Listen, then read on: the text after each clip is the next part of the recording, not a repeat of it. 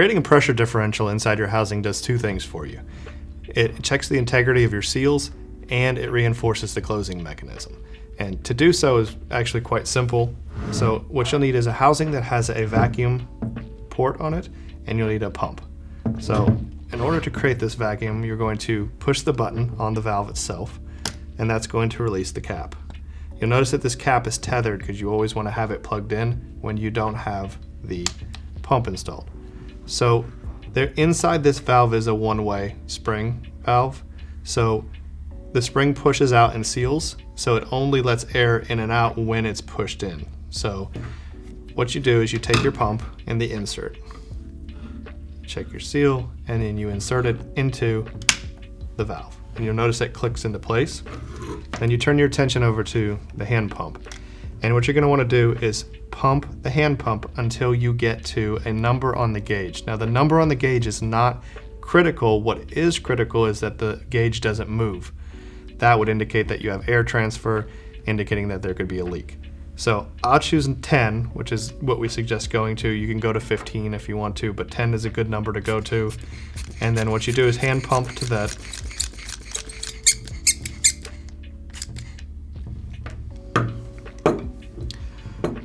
Okay, once you've reached your target number, what you want to do is to take an initial look at the gauge and make sure that it is not dropping. If it's dropping immediately, that means that you've got a leak somewhere, or you missed an O-ring, or you nicked an O-ring. Basically, it means that there's going to be a big problem if you get in the water.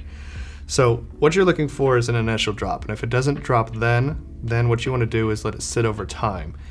Now, what I suggest doing is, if you can manage the time, is to check all of your system, take your pictures, check your card, make sure you don't have your lens cap on, check your strobes the night before. I always create this vacuum before I leave, and I have this setting on the door on the way out. So what I'll do is I'll create the vacuum, I'll release the plug from the vacuum, and the reason that you want to do that is because you're checking the system for a leak. Now, I don't have the cap plugged in because of that one-way valve, and I'm not under pressure right now. But now that I took it out, I do suggest putting it back in because that's just a good habit to get into. Place that there, and while it's sitting overnight, this should hold that vacuum overnight. The reason you don't want to leave this installed is because this isn't designed to go underwater. So if there's a leak or a hairline crack in this pump itself, you'll notice that the gauge drops. And if you have this attached, there's nothing that says where that leak occurred, and it very well could be over here. So when you're ready to go, or before you go in the water, go back to your housing, push your button to release your cap.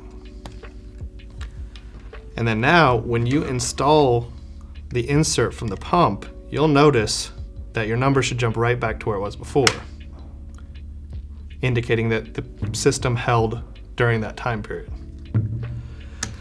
Release, and then make sure that you replug.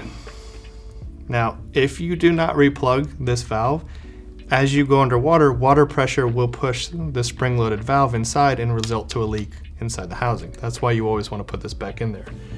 Also, what you can do is take a little bit of the provided Ikelite lube and then lubricate the two O-rings on the cap itself, and that'll ensure smooth operation, that this gets inserted and removed easily.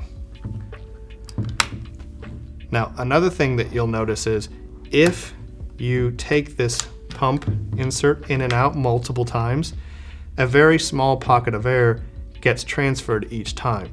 So what we've noticed is, and customers will ask, well, I take this in and out a few times and I notice that half a tick or a tick on my gauge has gone down.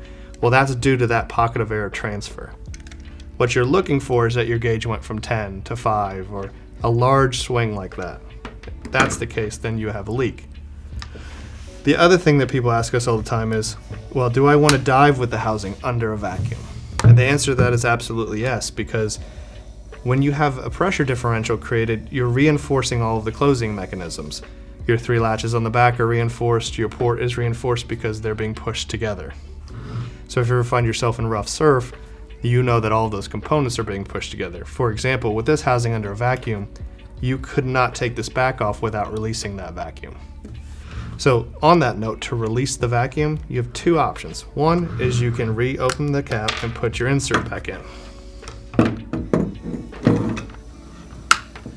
And then to release the vacuum, there's a lever on the bottom of the handle, and then that simply push it, and you're going to release the vacuum.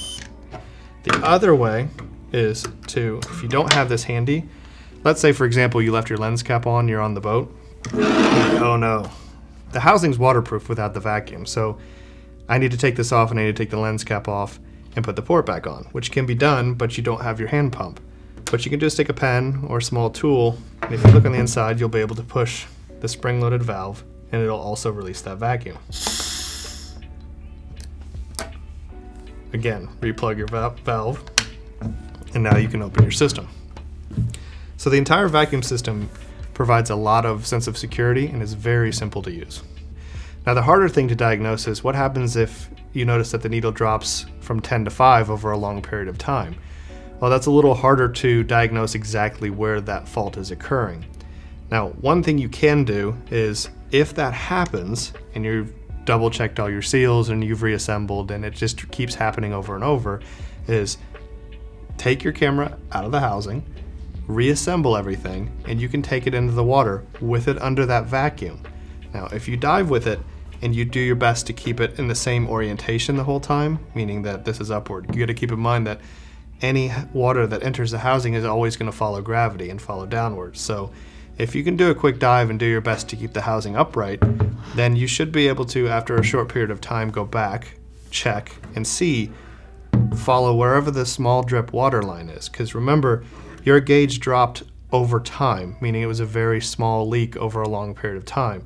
So you'll be able to notice maybe that drop of water and the source of where it came from, which will help you diagnose the problem.